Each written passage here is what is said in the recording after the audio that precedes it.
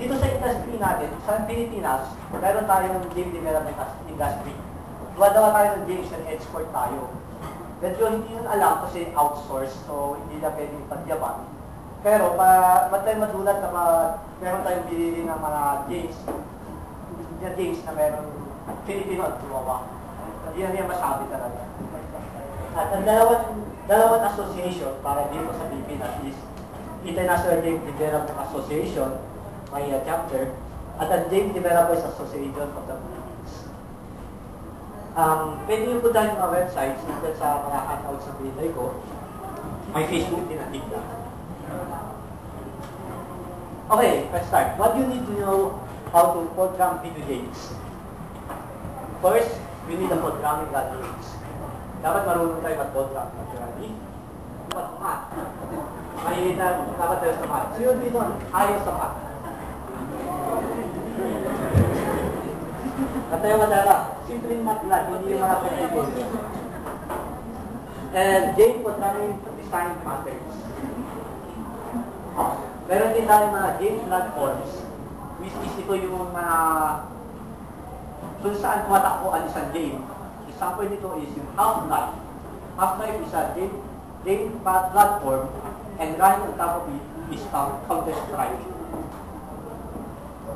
Optionally, you can study scripting language. A scripting language is a language that modifies a particular program. Here are some programming languages that are used in game development. Traditionally, we use C and C++ because this is very fast and low level. And lately, because of the speed of the CPU, we're seeing programming language, we're seeing games built with C# and even Java. So if you know any of these programming languages, find kayo. Properties of Half-Life to play and game. For Warcraft, ginamit nila ng scripting language na built into Warcraft and they created Dota or defensive area. Common scripting languages are C++, Flash, Lua, bagong programming language nila, Python, and JavaScript. Customized scripting languages are Unreal and Warcraft. Basically, these games have their own scripting language which they build specifically for their game. Moving on, math. Kanina maraming nagtaas ng kamay, no? So we're going to review two math concepts.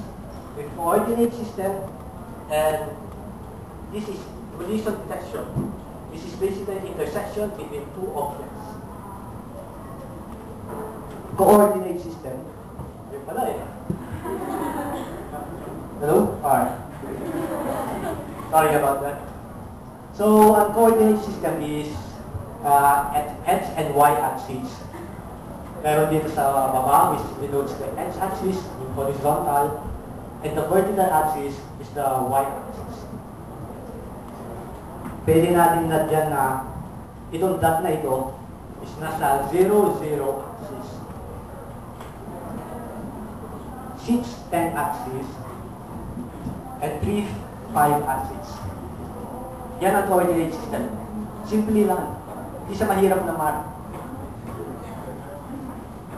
Putting this into video game terms, we can substitute those dots into video game elements.